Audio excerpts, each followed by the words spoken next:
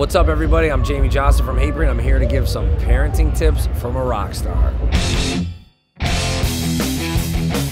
As far as potty training goes and diaper changes, first of all, I suggest you do the potty training early.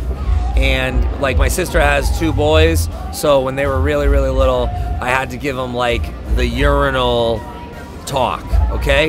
You don't rest the balls and the cock on the urinal. You gotta stand far back. Don't drop your pants all the way though. You go into like the rest area and you see kids like 3 feet from the urinal with their pants down because they're scared of the germs. That's okay, but try to get a little closer. Work on your aim, especially if you have ladies in the house. What do they hate? They hate when the boys go and they piss all over the seat or whatever. So you gotta work on the aim early on. With the diapers, enough of the fucking pollution. With the landfill bullshit. Get some cloth diapers, wash them every now and then, wash them out in the yard with the fucking hose, hippie style.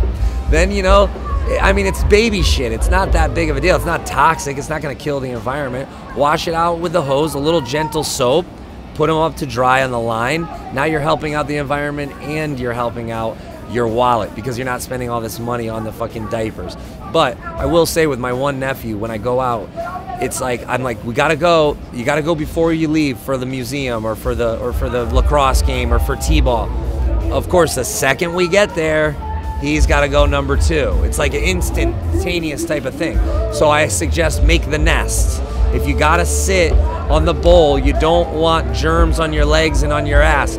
You wanna make the nest. Lay down a bunch of toilet paper, build it up, and build up the toilet paper in the water. That way you don't get what I call the dreaded splashback, especially if it's a large.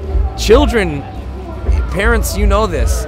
Children, they don't have any colon blockage or plaque yet, or they don't have hot dogs from 1988 sitting in there blocking it. So their shits are freaking ginormous. And so when they hit the water, you don't want it splashing up everywhere with other piss and other shit particles in there. You want it to land on a nice bed of toilet paper, no splashback. What's up, everybody? It's Jamey Jasta from Hatebreed. Make sure you subscribe to Louder Noise.